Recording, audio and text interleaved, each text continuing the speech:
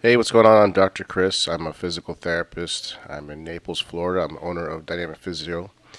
And I put together this presentation both for my clientele and also for any new therapists I hire.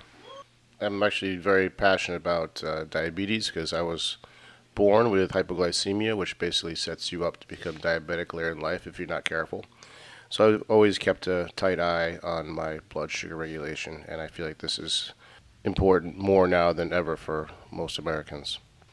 So here's what we're going to go over today. I'm going to talk about the magnitude or just how big of a problem this is, which is huge. So with that, we'll go over the history and prevalence. I'm going to spend a lot of time with that because understanding how we got here, I think, is vital to understanding nutritional guidelines and how maybe not all the guidelines are exactly right. We're going to go over some complications from diabetes and some orthopedic considerations. Then we'll talk about measurement, so recognizing clinical signs, some tests that we can do, and some other tests that can be ordered, and we'll go over some blood markers. And lastly, we'll talk about how to manage diabetes, what to do in a hyperglycemic or hypoglycemic event, and then diet and lifestyle recommendations to manage diabetes. So now we'll dive into the magnitude. So we'll start off with the history and something I like to call the perfect storm. So there's a few key players and events that occurred that led to ultimately the formation of the diet-heart hypothesis. That's sort of the current hypothesis. This is the basically the idea that LDL is bad and clogs the arteries. So a lot of events occurred to lead to this, and we'll start going over that. So in 1955, President Eisenhower had a heart attack and left him basically bedbound for about 6 weeks. And heart attack at this point was not common, not like it is today. So the country kind of had a big scare. So around this time, there was a physiologist by the name of Ansel Keys, and he noticed a trend of middle-aged businessmen having heart attacks. And he came up with the theory that saturated fat is what clogs the arteries. So he set out to prove this. So Keys proposed the diet-heart hypothesis to the World Health Organization and eventually the American Medical Association, who adopted it. He then went on to do what's called the 7-country study. This is a very famous study, and it's, I want to say biased, but it's observational research, first of all. So observational research or epidemiology has some issues. It's basically correlational research. So you've probably heard the phrase correlation is not causation. And that's true because you can pick like any two variables and put them against each other, and you can find some sort of correlation. And these are fun to kind of Google. Here's one I found: the number of people who drown by falling into a pool correlates with the number of movies Nicolas Cage has been in. Or how about this one? Per capita cheese consumption correlates with the number of people who die by getting tangled in their own bed sheets. That's kind of a crazy one, but point being is that the 7-country study was an observational study.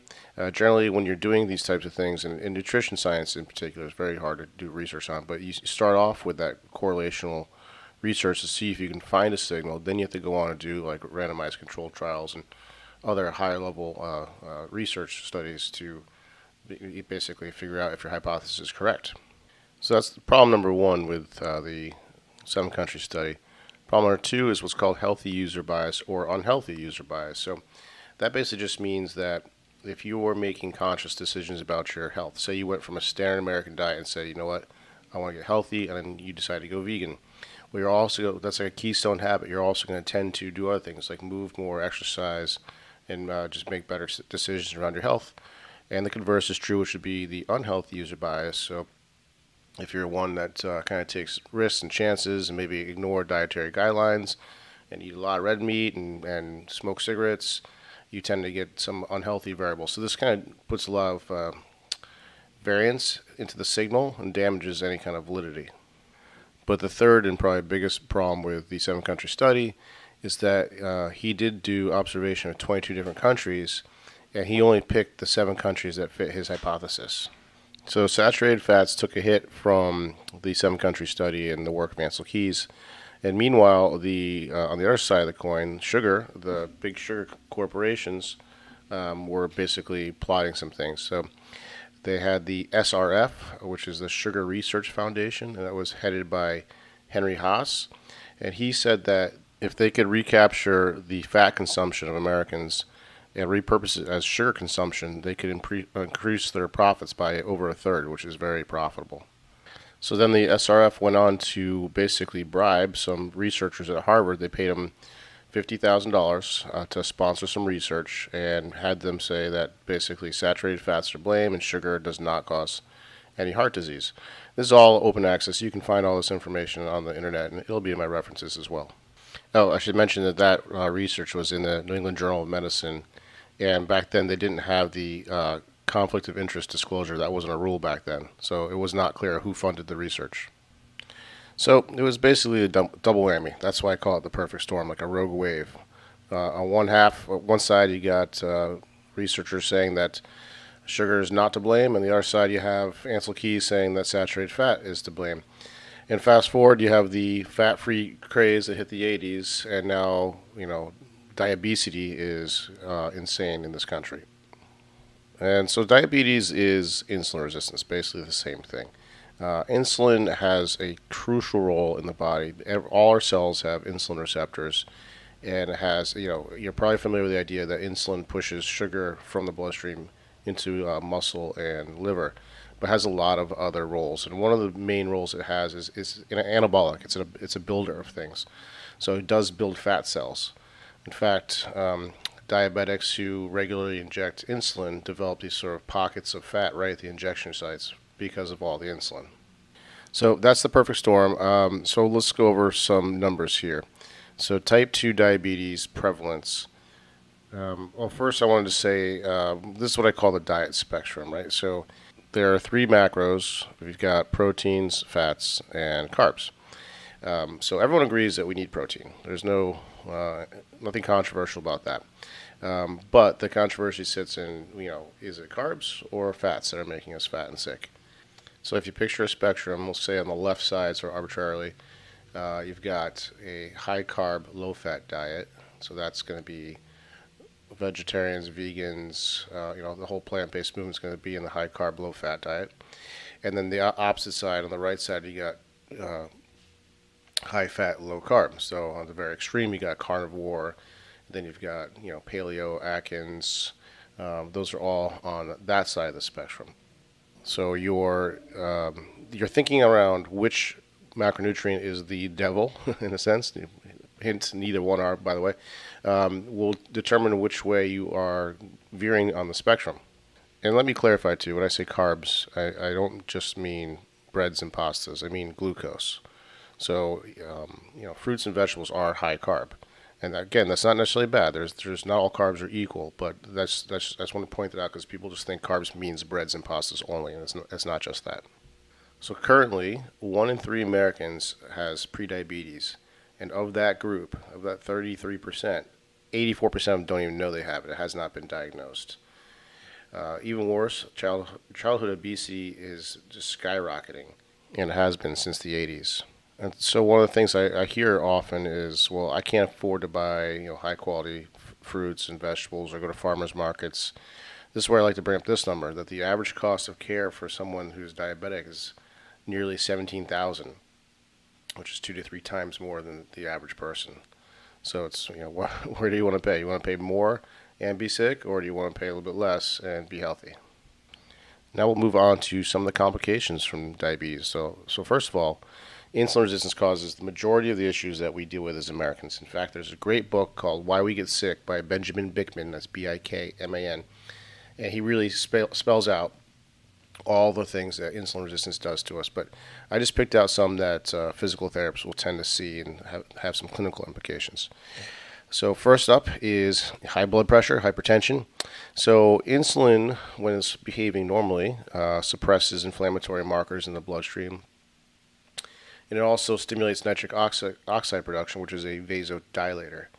So if insulin is no longer doing its job, or I should say the cells are no longer responding to insulin, it has the opposite effect. So if you picture a hose, it's kind of getting shrunk from the inside out because those inflammatory markers are allowed to stay there and fester. And then you also get like constriction of that tube because of the lack of nitric oxide production. So it's like a double squeeze, and that's what causes high blood pressure.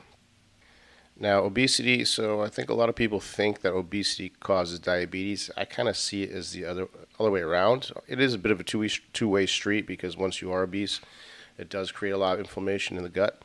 But generally, it's the insulin resistance is what causes it, because then your pancreas has to secrete more insulin to deal with any sugars in the blood. And as I stated earlier, insulin is an anabolic and can help build fat. It's a little more complicated than that. There's other hormones involved too, like leptin. But that's the general principle. I mean, we basically want to stay insulin sensitive. So salt is often blamed for high blood pressure, and it's not quite accurate. So it's really sugar is the issue, and salt kind of takes the blame. Salt is sort of the fall guy. So aldosterone, first of all, your kidneys are always balancing your water to electrolytes, which are your waters and salts. Aldosterone is a hormone that communicates with the kidneys and tells it to hold on to salt. And when you become insulin resistant, that increases aldosterone production. So really, the sugar is the main issue. That's the one that causes fluid retention in the first place. Okay, lastly, Alzheimer's, or what's called type 3 diabetes. Have you heard that? That's a term now. So high levels of insulin cause the nerves to release an amyloid beta protein. That's the one that's implicated in Alzheimer's. So Hippocrates famously said that all disease begins in the gut, and that's another just perfect example right there. Okay, so now for some orthopedic considerations here. So arthritis, okay, this is kind of a fun one to me. The wear and tear model, I call it SAD and poor, not wear and tear. SAD as in standard American diet, and poor mechanics, as opposed to your classic, that you're just beating up your joints. It goes against a lot of the principles of physiology that we know. There is Wolff's Law that a body will respond to the stimulus put into it or not put into it. Right? This is why astronauts come back from space with osteoporosis. And this is why runners have more cartilage in their knees than sedentary folks. We know that just a 10% decrease in body weight will reduce the breakdown of cartilage. And, you could maybe make the argument that has to do with less compression on the joints, but I think it has more to do with the inflammatory effects of something like diabetes and fat cells that do increase, like cytokines. Also, we know that diabetics with high glucose concentrations are at risk for early onset arthritis. And the other thing, too, is that sugar is sticky, which is the process of glycation. It sticks to proteins. And it sticks to the proteins in the cellular matrix of collagen in the cartilage and helps accelerate degeneration.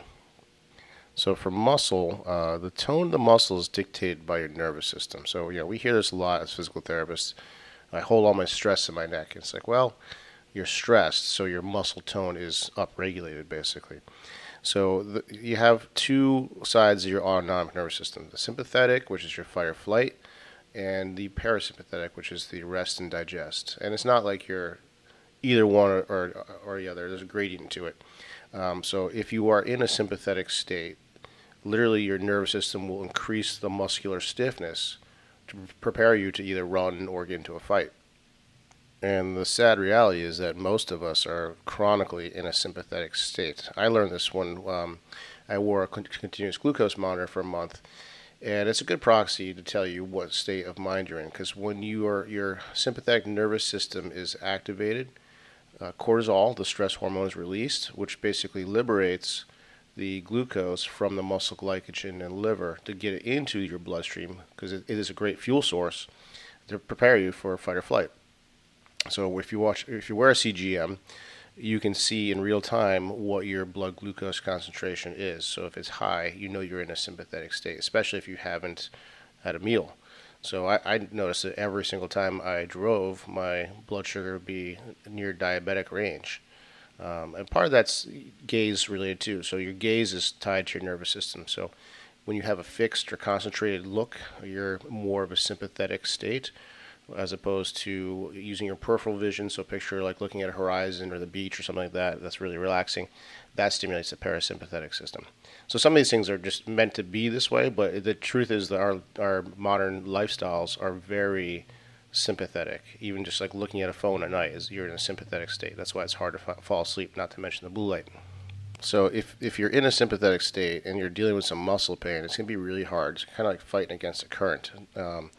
And I think that's the main reason massage works, by the way. It's you're just accessing your parasympathetic state, allowing the muscle tone to calm down. It's not breaking up scar tissue or something like that.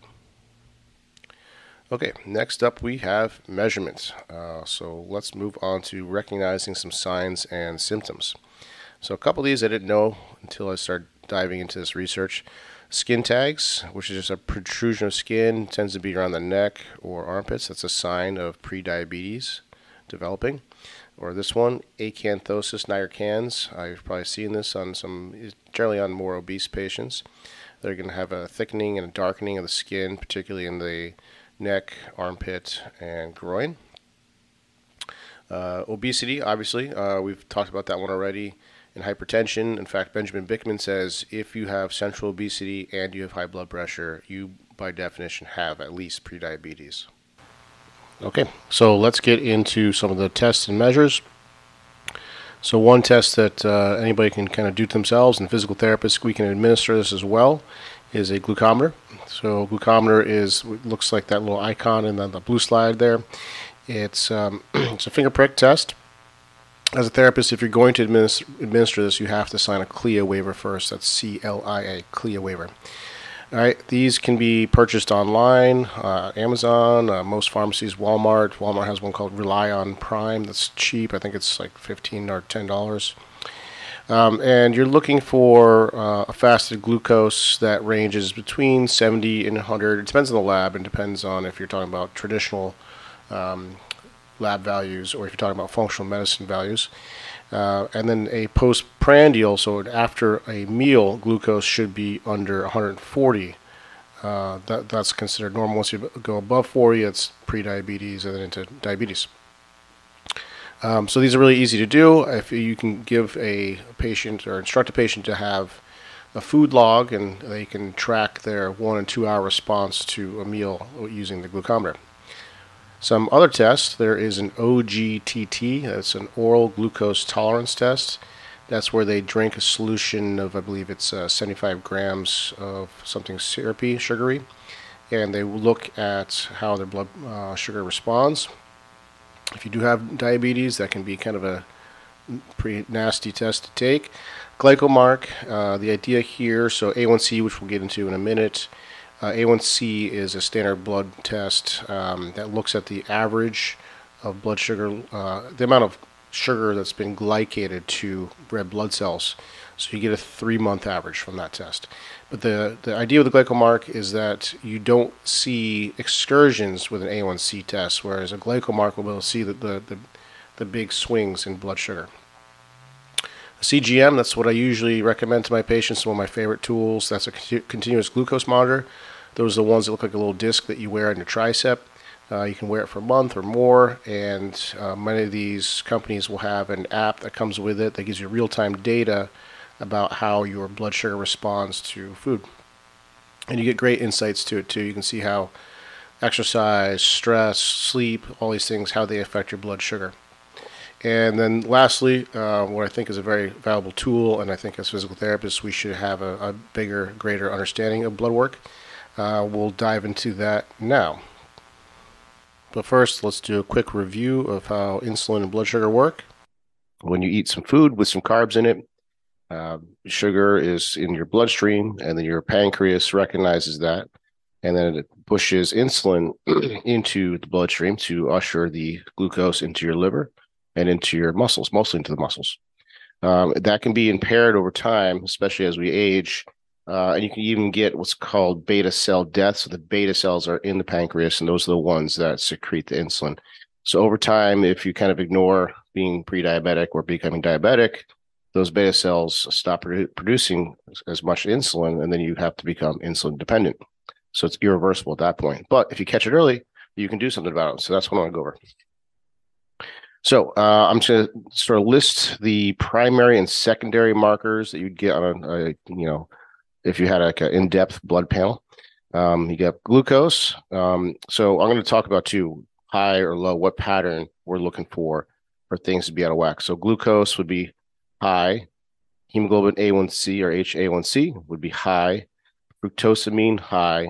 Post-meal glucose high. triglycerides and LDL high and HDL low. So your cholesterol does play into your metabolic profile. It's really important to know. And then some secondary hyperglycemia markers would be uric acid, which would be high, a fasting insulin high, and then your liver enzymes could be high. So that'd be ALT, AST, GGT, and LDH. So those would all be high. So basically all of them besides HDL would be high, whereas HDL, inverse marker, would be low. So let me talk a little about glucose. So you see the lab ranges can go up to 94, 97, depending on the lab. Functional medicine will tighten that window to kind of catch things before it happens. So functional range in the course I'm taking is 75 to 85.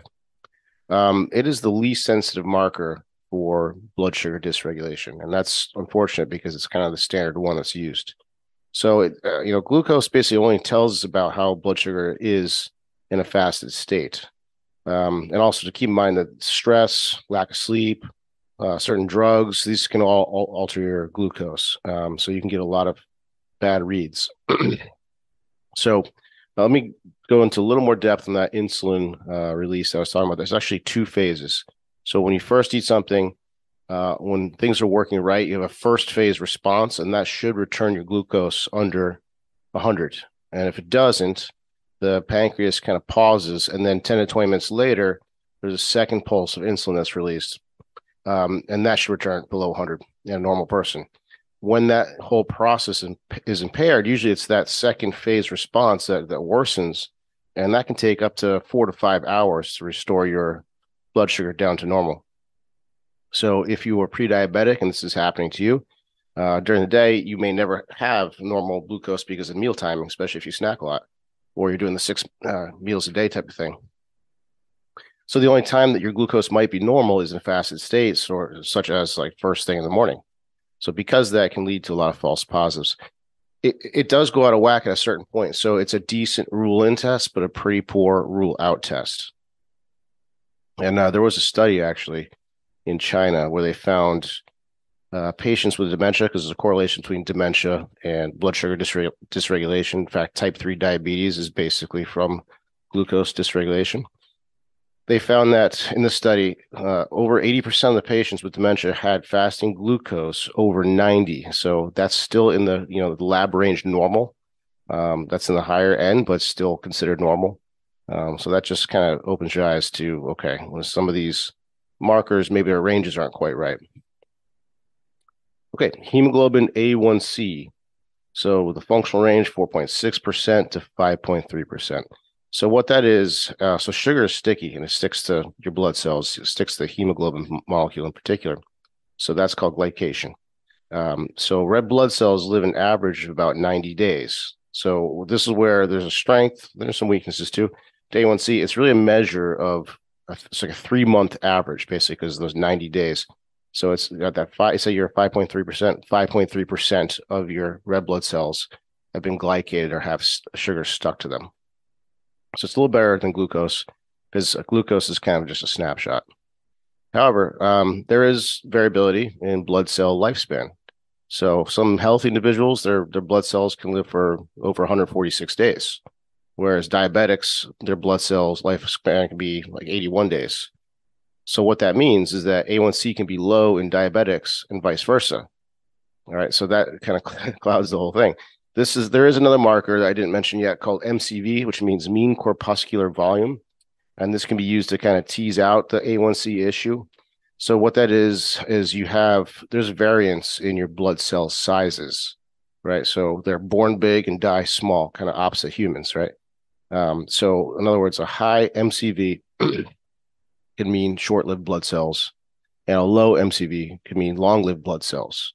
So if your A1C is high and MCV is low, it could mean that A1C is high due to long-lived red blood cells. So it's an inverse marker. So that can help tease out any issues with your A1C.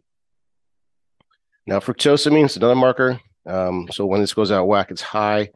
It's another average marker for blood sugar. So you have proteins that float in your bloodstream, such as albumin. And, those get glycated by sugar too. But these proteins only live for about 14 to 21 days. So it's really a measure of blood sugar control over 2 weeks rather than 3 months. It's a cheap test. It's precise. You don't see it often, but it's a good one to get. Probably more accurate than A1C, and it's probably free of interference from some of the blood disorders like anemia that can affect A1C. The only problem, though, is it hasn't been standardized yet. And then the most sensitive marker for blood sugar dysregulation is post-meal glucose, if that's high. There's a number of ways that measure this, and this is the best way to find out where you stand. Okay, let's move on to management of diabetes. So what do you do in an emergency situation when someone's having an event? So we'll start off with hyperglycemia. So some of the symptoms of hyperglycemia are going to be dry mouth, thirst, weakness, headache, blurred vision, and frequent urination. And this is usually if their blood glucose is greater than 250. And this is also known as DKA, diabetic ketoacidosis. So they should go to the hospital, and they'll be given fluids and insulin. If they have insulin on them, it should be administered. Symptoms of hypoglycemia include sweating, pallor, irritability, hunger, a lack of coordination, and sleepiness. And this is when their blood glucose can drop below 70. This could happen in a fasted state. They could have reactive hypoglycemia when they've had a meal and they suddenly crash after that. That's reactive hypoglycemia. So for them, the risk is a diabetic coma. So you want to give them something sugary. So food or drink of 15 to 20 grams of fast-acting carb. That could be like orange juice, some sort of gel or fruit juice. Honey, sugar. If you give them soda, that's okay. Just don't give them a diet soda because you want them to have the sugar in that event. So that's what you do in an emergency situation. So what about some diet and lifestyle changes you can do? Well, the first thing is you want to recommend more protein. First of all, most people are protein deficient, unfortunately. But protein, and particularly if you do it for breakfast, has a stabilizing effect on your blood sugar. So you want about 25 to 30% of your calories, of your daily calories from protein. And a general rule of thumb is 1 gram of protein per pound of goal body weight. Now that's kind of a lot. So I'd say at a minimum 0.7 grams. That's what the literature says. But if you can shoot to 1 gram, that's going to be better, and it really depends on their goals. Another one is to eat more fermented foods and fibers. So poor gut health, it can contribute to poor metabolic health, and resistant starch is particularly useful for improving insulin sensitivity. All right. Another thing is altering your food intake timing. So something like fasting will force your body to sort of soak up and use all the carbs in the system, and then run the backup generator, meaning you start to use lipids and fats for energy. And this also has the advantage of improving your insulin sensitivity. So good idea to not always be spiking insulin. Physical activity, this is an obvious one for us as physical therapists. It's got a number of beneficial effects on blood sugar. Improves insulin sensitivity, and it also, when you use your muscles, it's like a sponge. It pulls sugar into the muscle, so you can literally soak up some of those blood sugars. We've all heard the 10,000 steps a day thing. I mean, with a lot of my patients that are diabetic, they're lucky if they're doing 3,000 steps. So obviously progress as tolerated. So if they're doing 3, maybe 3,000, and shoot for 4,000 steps, and just progress from there. You want about 150 minutes at least a week of moderate activity and 75 minutes per week of vigorous activity. Okay, sleep is a big one. 7 to 8 hours is the general rule. That's going to vary a lot for some people. Some people are biurinal sleepers, so some people do better with a nap in the afternoon. But if you ever wear a CGM, you'll see this. If you do like 5 or 4 hours of sleep, your blood sugar is going to be very elevated that next day. It basically puts you in a pre-diabetic state. Some rules with this: you want to keep it cool, keep the bedroom 68 degrees or lower, and avoid blue light. Blue light kind of resets your circadian rhythm and throws sleep off dramatically. There's a great TED Talk by Matt Walker. He's a neuroscientist who studies sleep and its impacts on health. And one of the things he mentions that's fascinating is that in the spring when we change our clocks and lose an hour's sleep, there is a 24% increase in heart attacks that following day. And conversely, in the fall, when we gain an hour, we see a 21% decrease in heart attacks that next day. So pretty important stuff here. Okay, lastly, we have stress management. This is kind of an easier said than done type of thing. Stress is a big factor in Western society. As I mentioned earlier in the presentation, when you're in the sympathetic state, cortisol is released. That increases your blood sugar. And how many of us are in a chronic sympathetic state? So I always tell my patients to seek parasympathetic activity. And there's a lot of ways to do this. So meditation, tai chi, yoga, deep breathing. I'm a huge fan of breath work. Breath work is so powerful. And the amount of people that breathe sort of paradoxically is like an epidemic. So that to me is an easy one, because if you think about how many breaths you take a day, it's a big return on investment, and it's free. So I just want to touch on this again, the impacts of exercise, right? So there's kind of three ways we can use exercise to reduce blood sugar. First off is if you're doing something like HIIT training, something more vigorous, your body's going to prioritize carb consumption, carb usage, whereas if you do like steady state or something slower, you're burning more fats for energy. Secondly, it's important to note that there are two pathways where sugar leaves the bloodstream and goes into the muscle and liver. One is the insulin pathway, and then there's also the non-insulin mediated pathway. So this is what I was talking about on the previous slide, that when you use your muscles, it just draws sugar from the bloodstream into the muscles. And lastly, we have fasting cardio. I already touched on that before as well.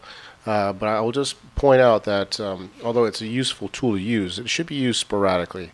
That is a form of stress in the body. I see a lot of people doing fasted cardio every day, and that can be really tough to recover from.